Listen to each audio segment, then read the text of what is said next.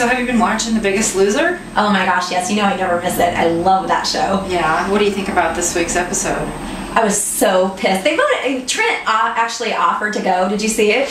Yeah. Yeah. Oh, I was so mad because he was my favorite. I was really pulling for him to win. But now I think, you know, I'm kind of going with Roger since, you know, because he seems like a good guy too. Yeah. So. I would love to go on that show. Really? Yeah. You know, they're casting right now. Are they really? Yeah, but it's couples. I don't have anybody that would probably go with me. You know what? My cousin would probably go with you. Really? Yeah, she lives in Portland. I'll give her a call. That'd be cool. Hello. Hey, Cindy, it's Denise. Hi, Denise. Hey, I just went and got my hair done today, and I was talking to my hairdresser, and we were talking about The Biggest Loser. And you watched that show, right? I watch it all every week.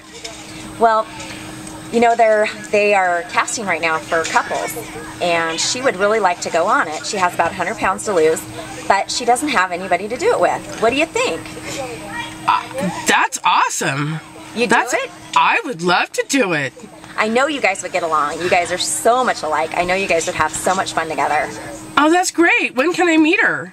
Maybe this weekend. I'll give you a call and we'll make arrangements for it. Okay, that's super. Okay, I'll talk to you soon. Okay, bye. Well, now that we've met, we should probably get to know each other a little better. Yeah, we should. What makes you competitive? I mean, what makes you think you'd be the biggest loser?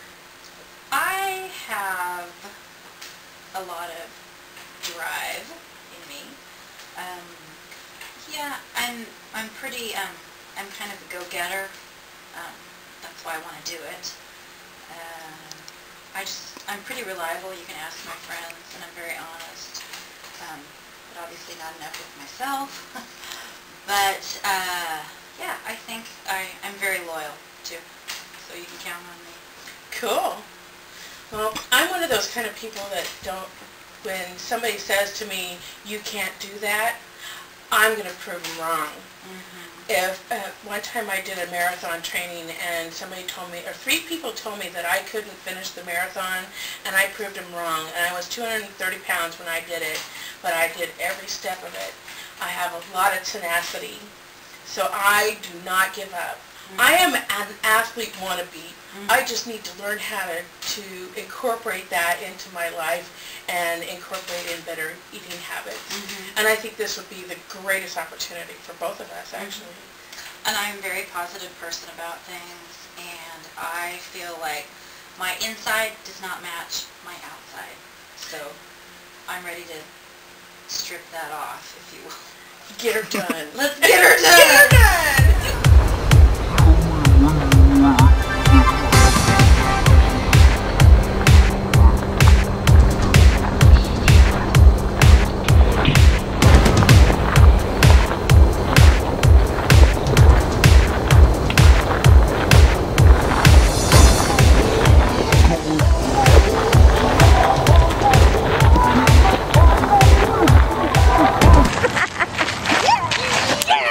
My cousin at lunch the other day goes, I think you should go on The Biggest Loser. What have you got to lose? And I go, 100 pounds.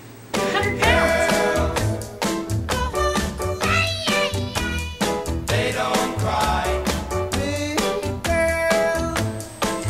Hi, I'm Jennifer Johansson. I'm 35 years old and I live in Longview, Washington.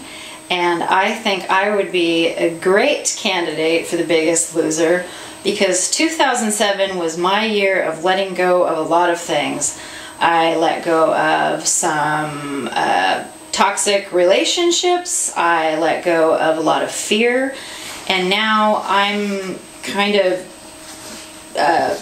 thinking I need to embrace a more positive way of life to enrich my life even more and the people around me and be a positive influence. Hopefully I can inspire somebody else. I'm a hairdresser, so I see lots of people every day, and I hope that they can see, you know, results of what I've done, and it'll inspire them. Inspire them today instead of 10 years down the road. Why wait? I mean, so I just feel like this 2008 is my year. My goal is to get the outside of myself to match the way I feel on the inside. And it's going to take some work, but I'm ready to do it. BIGSTLOSER.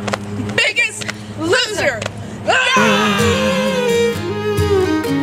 Sometimes I'm afraid and I don't feel that tough, but I'll stand back up. Hi, my name is Cindee Stanton Brown. I'm 49 years old and I'm from Portland, Oregon. I've been in the hospitality industry since I was 16 years old, and I manage a small little hotel over in Vancouver, Washington, which is just on the other side of the river from Portland. My story is that for the last 9 years, I've been very tied up with taking care of a lot of my family. My mom got sick 9 years ago with cancer, and I took care of her.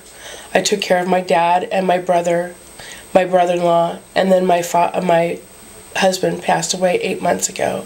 I've buried them all, took care of them, while I was taking care of my children, trying to raise them in a way that they wouldn't be affected by the chaos that was going on in my own personal life, allowing them a normal childhood to grow up and be able to participate in things that normal kids get to do.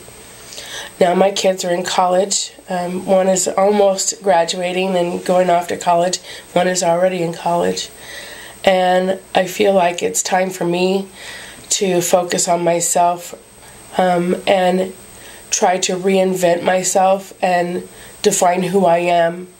I've been overweight pretty much since I had my son, and it's something that I really feel like I need to overcome. My brother was 40 years old when he had a stroke. He got diabetes from being overweight, and at 49 years old he died from another stroke because he couldn't manage his food. And I don't want to die. I don't want to die that young. I want to be able to enjoy my children and my family and be able to see my grandchildren. So I've been to hell and back, Bob and Jillian. So bring it on. I am your biggest loser. Rising up, back on the street, did my time, took my chances. Now I'm back on my feet.